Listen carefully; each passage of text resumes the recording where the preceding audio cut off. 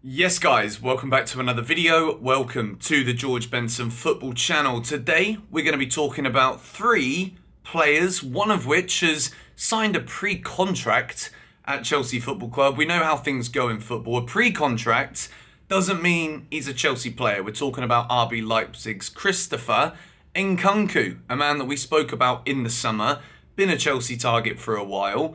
Reportedly, one of Boehly's top targets. We can talk a bit today about whether or not that means it's a Potter target or not.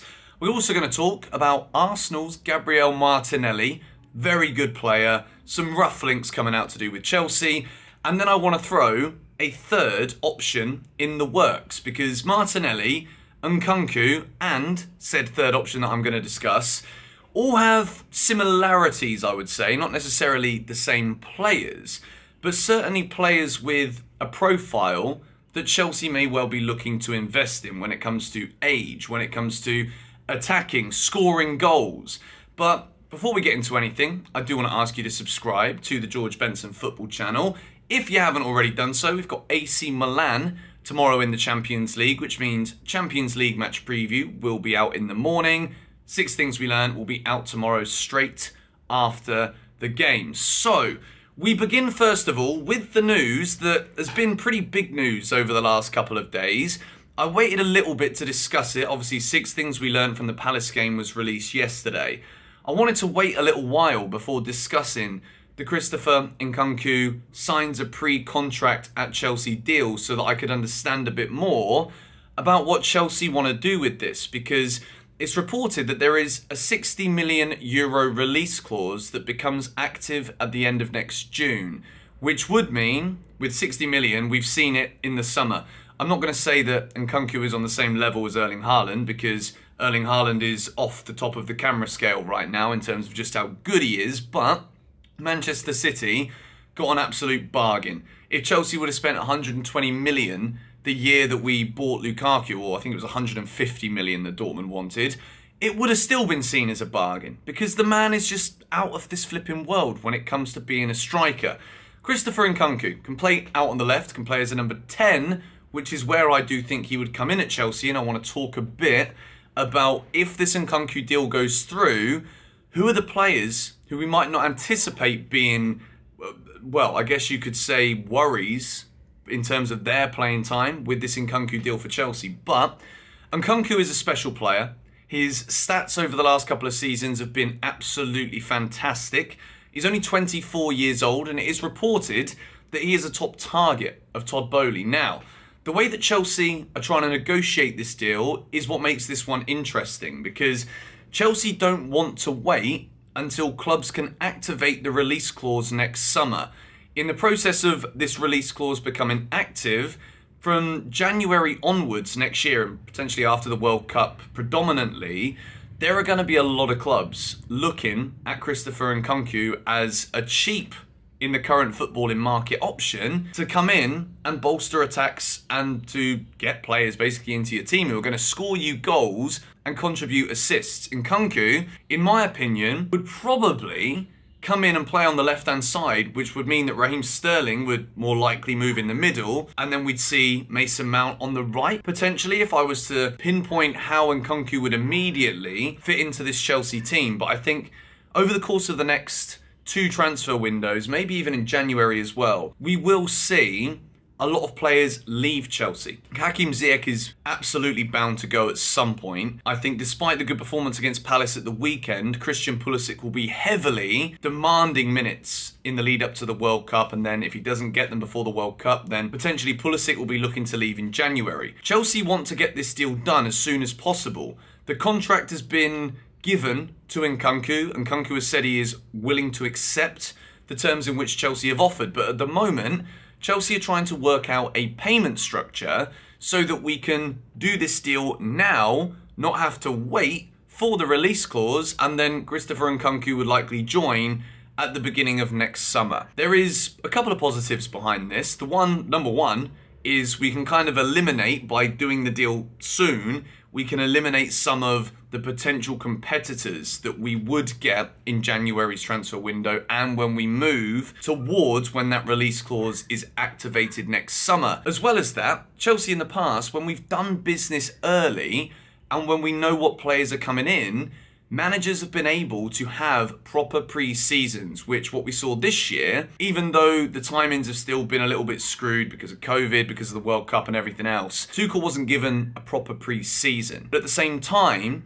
there also wasn't a proper pre-season with the signings that we made because we made so many of them late. If Christopher Nkunku comes in, this would be a marquee Chelsea signing. So to know from however soon we can get this done, for Graham Potter to know that as soon as next season's pre-season begins, there is a marquee, potentially world-class first-team player coming through the door, it does bode well. We've always performed better when our transfer windows have been executed early. It's also been reported by David Ornstein in recent days that if you thought the last window from Boehly's Chelsea was busy, then you haven't seen anything yet, which is obviously a great thing for me. There's also been comments from Joe Cole in recent days where he apparently spoke with the American owners in America in the summer, and he said there's a lot of things that might need to change at Chelsea, but the one thing that doesn't is the academy. And I think what we can see with the constant talks with various different people for sporting directors roles at Chelsea, the increased push to try and sign young players to build a squad that is not only young with the experience we already have in there, but of course a squad that can grow together so that Chelsea can enable success within not only the short term but the medium and long term future too. Everything's boding well, and seeing Chelsea doing this kind of work in between transfer windows whilst the season is already going, I think this is a good sign for upcoming windows. And if people are worried about where is the money going to come from, are Chelsea going to remain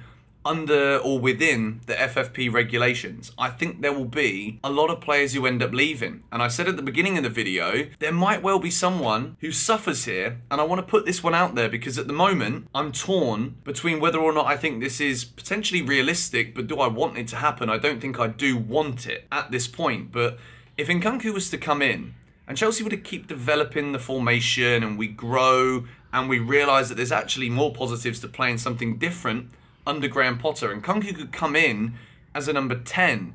And Kai Havertz, I think, is really suited for a number 10 role. But at Chelsea, since he scored that winning goal in the Champions League, we're just kind of waiting for smoke to come out of Kai Havertz, and it hasn't happened. So at the age he is at right now, with the interest that would probably still be there for him because he still performs for Germany, we saw what he did against England, could Kai Havertz be someone who could make way next summer if Chelsea sign Nkunku?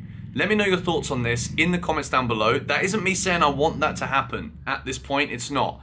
But if Havertz has a poor season, Chelsea might be looking to cash in. And if we're spending on Nkunku, there are also rumours that there is a release clause for Gvardiol as well, the defender, which I thought it was pretty high, but I'm also seeing some reports that Chelsea might be able to get both Nkunku and Gvardiol for 100 million quid.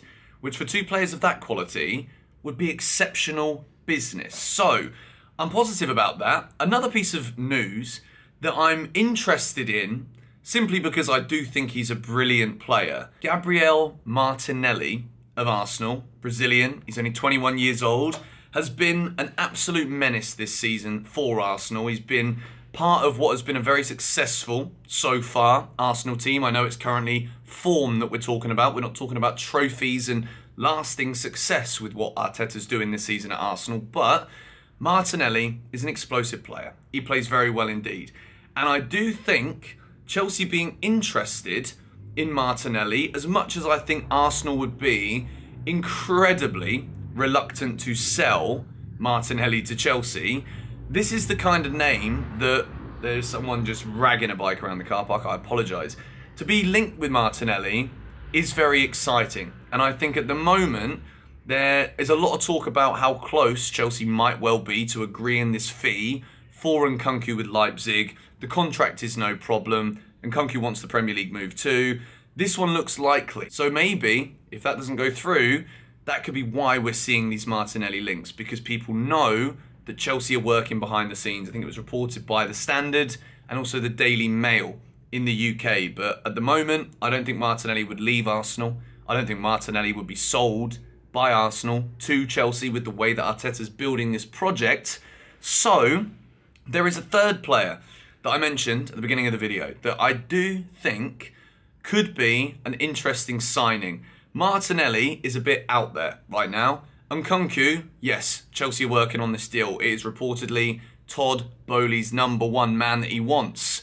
Trossard from Brighton would be a Graham Potter signing, something that we, well, at least I believe, should be part of the motion going forward, let's say, from Boehly, Clear Lake Capital, to allow the manager that you've brought in for the long-term project to be able to pick players he wants to sign. Trossard, under Potter at Brighton, was a phenomenal player. Even now that Graham Potter's left, that man is scoring hat-tricks at Anfield, causing nothing but nuisance to Matip and Van Dijk at the weekend, scoring a hat-trick. Trossard, what would you guys say if Chelsea were to go in for Trossard this summer? I think he's a brilliant player. I think positionally, fantastic.